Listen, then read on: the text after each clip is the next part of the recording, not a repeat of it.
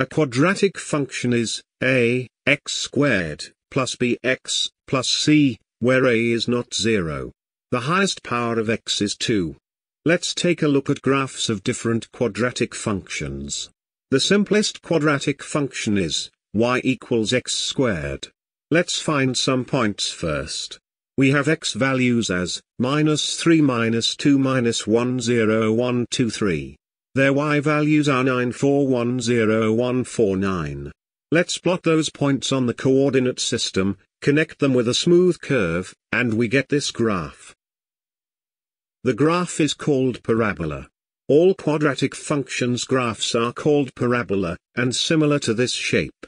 We will see later how they can look different based on different values of a, b, and c. Since x squared is greater than or equal to 0, the entire graph is above the x-axis.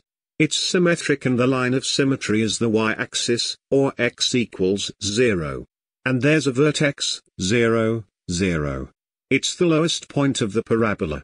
Now let's see the graphs of y equals x squared plus q, and how we can transform the graph of y equals x squared to it. We already know the graph of y equals x squared. Now let's look at y equals x squared plus 3. Let's find the y values of the same x values. Each value is larger by 3 now. They are 12, 7, 4, 3, 4, 7, 12. Put all points on the graph, we get this graph. We can see that it's actually y equals x squared, moved up along the y-axis by 3 units. The line of symmetry is still x equals 0. And the vertex becomes 0, 3. Now let's look at y equals x squared minus 3. Compared with y equals x squared, each y value is smaller by 3 now. They are 6, 1, -2, -3, -2, 1, 6. Put all points on the graph, we get this graph. We can see that it's actually y equals x squared, moved down along the y-axis by 3 units. The line of symmetry is still x equals 0. And the vertex becomes 0, -3. Therefore, for y equals x squared plus q, it's the graph of y equals x squared, moved along the y-axis by q units. If q is positive, the graph moves up. If q is negative, the graph moves down. Now let's see how we can move y equals x squared to make y equals x plus p squared. First, let's look at y equals x plus 3 squared. This is a complete square and -3 makes it 0. Therefore, we find values around -3. X values are -6, -5, -4, -3, -2, -1, 0. Y values are 9, 4, 1, 0, 1, 4, 9. So we get this curve. We can see that it's y equals x squared, moved left along the x-axis by 3.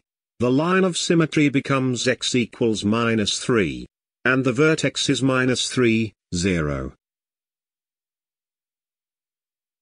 Next, let's look at y equals x minus 3 squared. This is a complete square and 3 makes it 0. Therefore, we find values around 3. X values are 0, 1, 2, 3, 4, 5, 6. Y values are 9, 4, 1, 0, 1, 4, 9. So we get this curve. We can see that it's y equals x squared, moved right along the x-axis by 3. The line of symmetry becomes x equals 3. And the vertex is 3, 0. So for y equals x plus p squared, it is y equals x squared moved along the x-axis by p units. If p is positive, it's moved to the left. If p is negative, it's moved to the right. Now let's look at y equals a, x squared, when a is positive. First, y equals 2x squared. We know it's still centered around 0. So x values remain the same. However, y values are twice as much now. They are 18, 8, 2, 0, 2, 8, 18. Therefore, for the same x value, this curve has a higher value. Therefore, it becomes this. It is stretched along the y-axis by a factor of 2, and becomes thinner. The line of symmetry is still the y-axis. And the vertex is still the origin. Next let's look at half x squared. The x values are still the same. The y values are half as much now.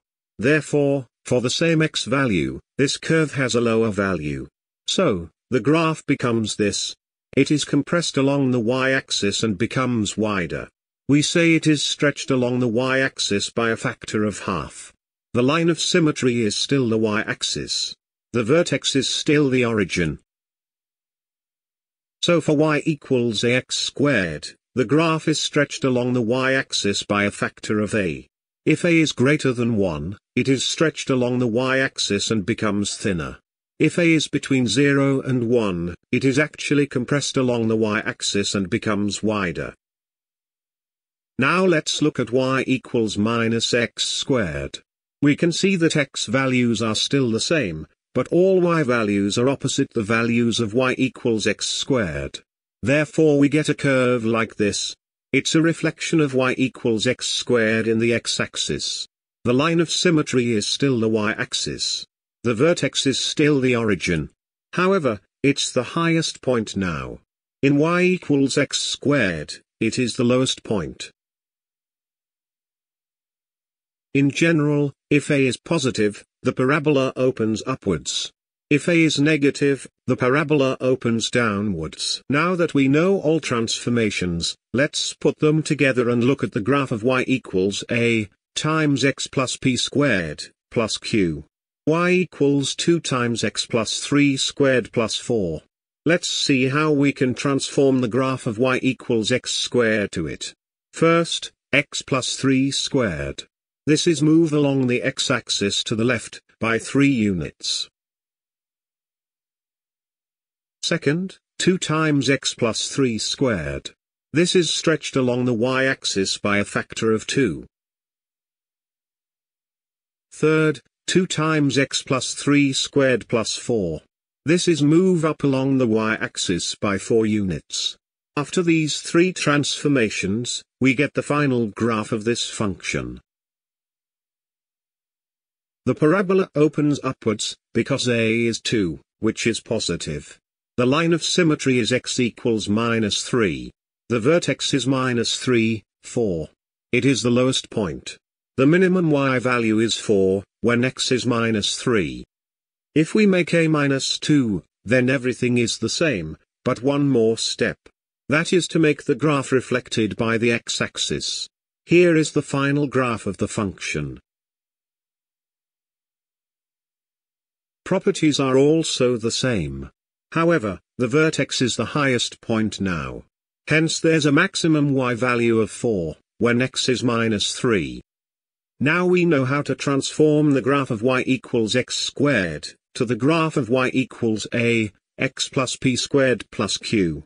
P determines the move along the x-axis. It moves to the left if p is positive, and to the right if p is negative. Q determines the move along the y-axis. It moves up if q is positive, and down if q is negative.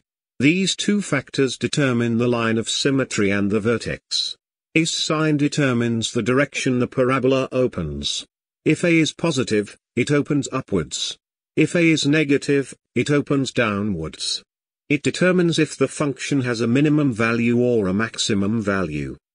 A's modulus is the absolute value of a.